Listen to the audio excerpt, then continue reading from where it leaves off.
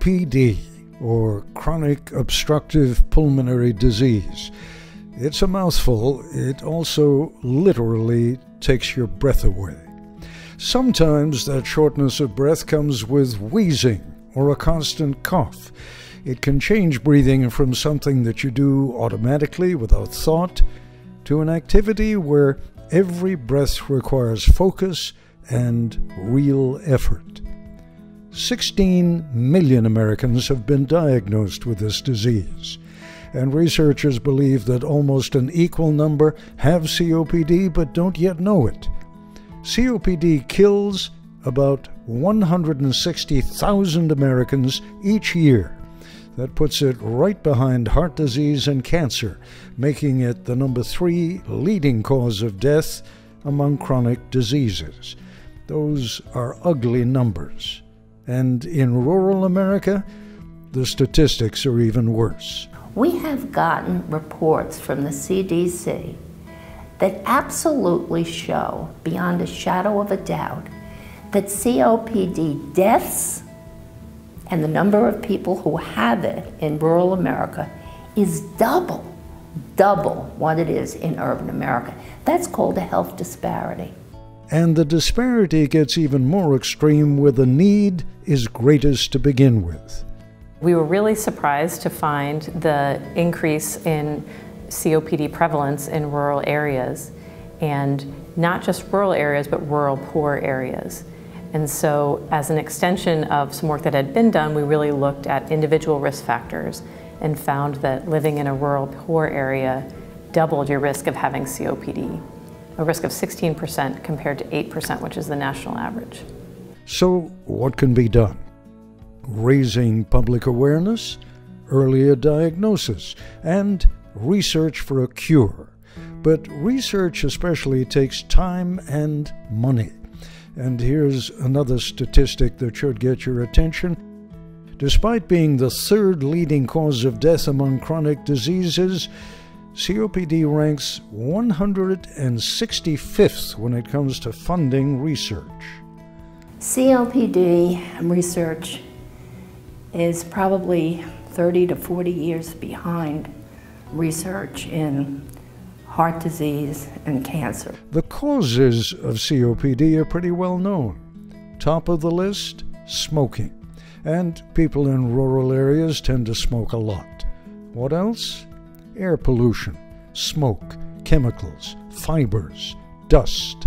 Do we know enough about the causes of COPD, especially in rural America? Are there other things we should be aware of? For example, we know that improper burning of stoves inside the house for heating can cause indoor pollution, and that indoor pollution may lead to something very close to COPD. Or is it outdoor pollution? Or is it related maybe to your workplace?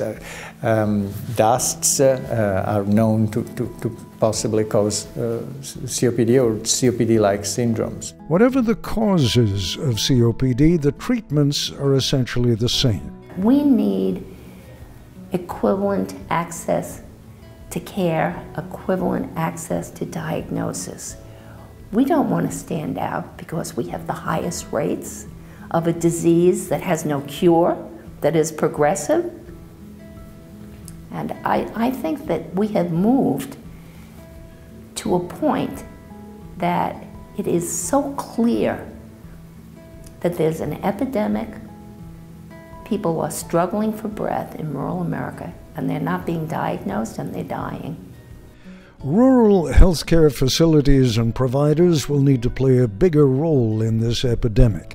It can start with diagnosing people early in their disease so that lung function can be preserved. This means educating patients, asking questions, thinking about COPD when patients do complain of respiratory symptoms.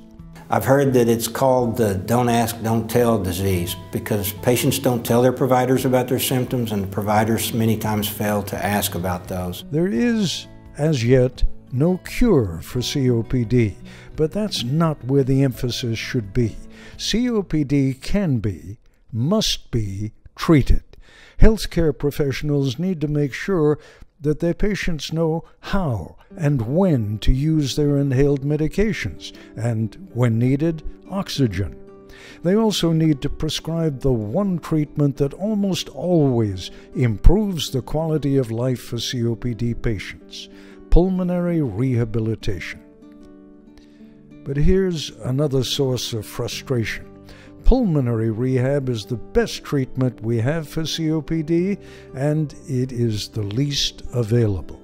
We have inhaled medicines that are the mainstay of our treatment,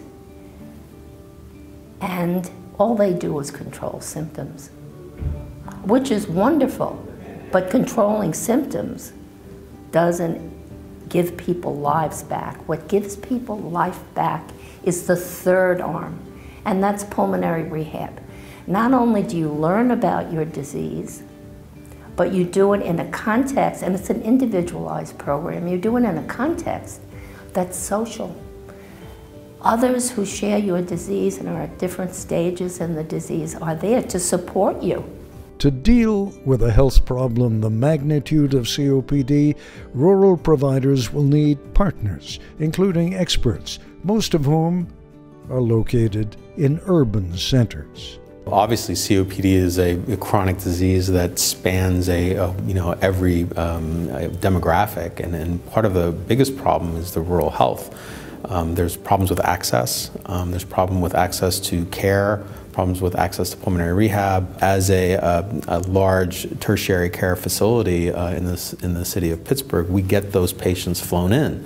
And what we want to do is be able to take care of those patients in the community and have them there and help with their resources that will allow those patients to stay home. That's our goal. At the federal level, efforts have begun to address rural COPD, with agencies working together, not just with each other, but with foundations, rural providers, state offices of rural health, rural researchers, patients, and more.